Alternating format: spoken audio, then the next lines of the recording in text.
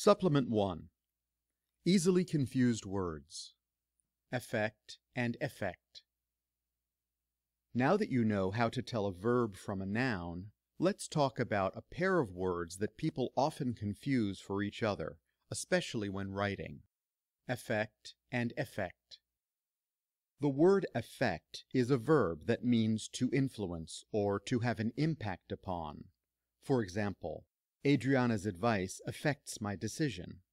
All of the verb forms you already know and love, simple present tense, simple past tense, compound present tense, and compound past tense, can be applied here. For example, her advice affected my decision. It is affecting my decision. It was affecting my decision. In contrast, effect is a noun that means a change that is a result of an action, as in, the effect of her advice was life-changing. Notice here that the word effect usually ends up as part of a noun phrase, such as the effect, an effect, a huge effect, or the greatest effect. For example, an effect was that I quit my job. A huge effect was that I moved to France.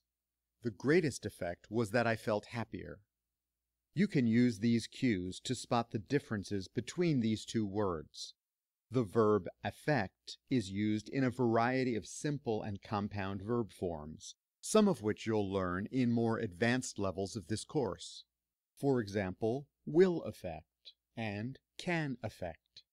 In contrast, the noun effect is almost always found within different forms of noun phrases. For example, those effects, your effect, two effects, and many effects. And again, you'll learn more about these as you move onward and upward.